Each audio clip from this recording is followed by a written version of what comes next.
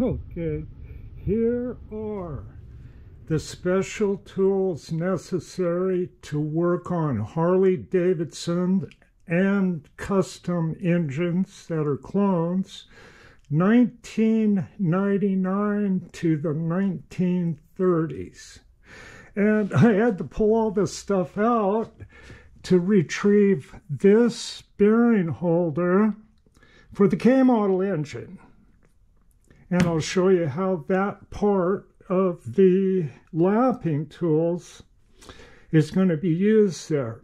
Now, the bad news is these lapping tools, it looks like a complete kit, is just over $1,000 for import. And it's true now, as it was then when I acquired this stuff, that all of these tools cost more than a new engine. So we will go back out in the shop. Well, maybe I'll point out a few things here. Here's the reamers. This here's the wrist pin reamer. This is particularly expensive. It's an adjustable reamer. And here is the cam bushing reamer for nose cone shovel heads. This one here is a reamer for Sportster. Here is the rocker arm bushing reamer for shovel head, and I believe Sportsters too.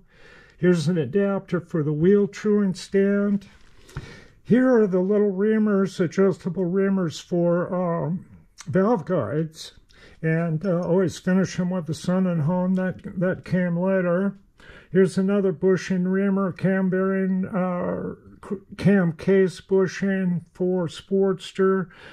This is a, what is that? I believe that's a Sportster cam cover bushing later. And here's piloted reamers here for the cam covers that you ream the cam cover, pinion bushing, both Sportsters and big twins with that. Of course, the lapping tools, these are torque plates. You torque on the cylinders, top and bottom, to replicate them being bolted on the engine. The rod, connecting rod bearing lap, and here's the sleeve for the Harley 45. That's smaller. You can see they're tapered. These nuts push them on the taper and expand them. Here's an arbor for balancing, static balancing crankshafts. Here's lead bob weights. Here's a Timken bearing installing tool for Sportster.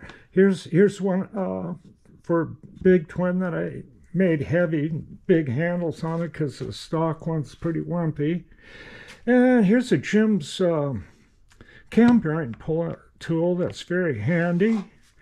And miscellaneous stuff. Here's stuff to push the bearings out of connecting rods, the bearing races. Transmission puller. I saw that these the pair of these things cost $160. These remove the Timken bearing races.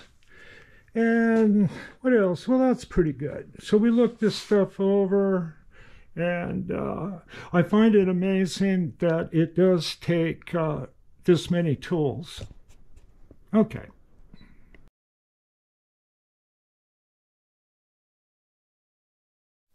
Okay, back here at the Brown and Sharp mill, and I've got the lapping tool guide, Kent Moore lapping tool guide, and I'm going to insert it through this side. Then I'm going to install a cone and then the lock nut.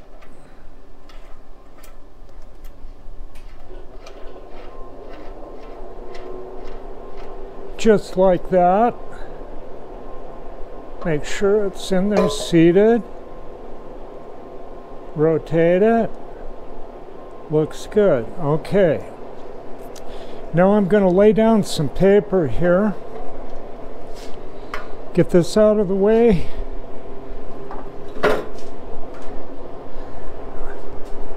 Hold on. Oh, the paper fell. Oh, I'll be right back. This is a countershaft for a 4-speed big twin transmission, and it's made by Gems, and it's gauge accurate. The company makes phenomenal parts. This thing is accurate as any gauge, and just so happens it slips perfectly through the factory tool guide. Now, I'm going to do a preliminary check here. Remember, the first thing I did was I leveled this mill with a master precision level. So, like I say, we got a preliminary check here, and I'm going to use this square, which is a cool one. It's a Helios, and it's marked Volkswagen. That's a real German one for you. Okay, it's a very handy square. And I have an antique, number 98, 4-inch. And you can see it's quite close right there. And we'll rotate it.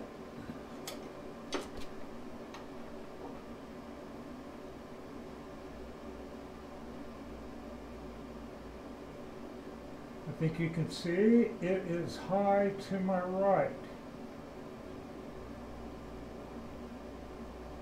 So I'm going to begin shimming it with the paper, and we'll get it clamped down.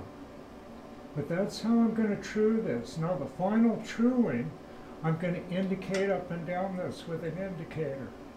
Okay, so we'll be back here. Hey, take a look at this stuff. Now this is something. Let's see. Here's a question, and a fellow's asked me, and I have not answered it. And in artificial intelligence,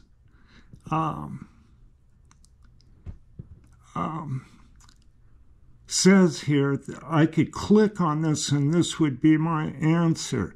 I wrote a 1959 Sportster, but had to sell it to buy ... Well, I mentioned somewhere that I had a 68 and I sold it to buy my tool and cutter grinder. And this is another one I think it's interesting. It takes bits and pieces of what I had said. My dad was a tool and die maker, but not a B-25 crew. Well, my dad was line chief, and it was a ground position. And he was a master sergeant, and he was the enlisted guy that could go against the brass and say a plane's not capable of flying a mission. This is very strange stuff. Here's one. Thanks, Dawn, you make it look easy. And the artificial intelligence I could click on here, it goes, I'm not sure if it's easy. I'm just doing it. And here over here is the other choice. I have been doing this for years. Now, isn't that interesting? I think it's kind of sick. And I want to mention that I noticed that they're jamming commercials into this channel, and I'm not monetized, and I don't plan on it. So I rely on donations.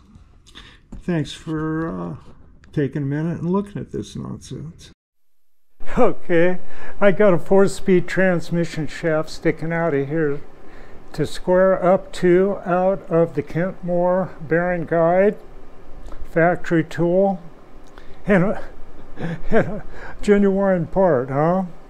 So I'm getting this thing dialed in. I got all this paper stuffed under here, and I'm going to take lead hammer, refreshing and healthful lead.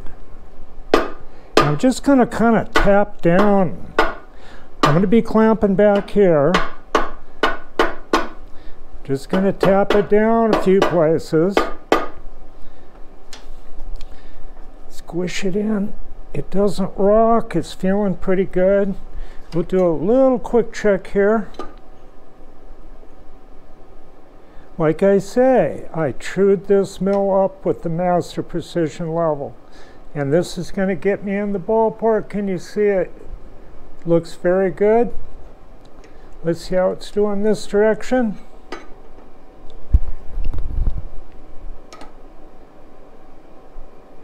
Looks very good. Now, like I say, I'm going to start clamping now, and then I'm going to put a dial indicator in the spindle here and indicate that. So that will be on the next video, and then I will make the cut. Thanks for tuning in.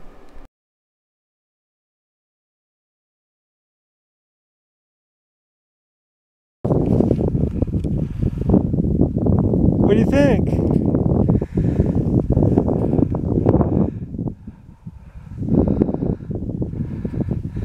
Okay, let's keep going.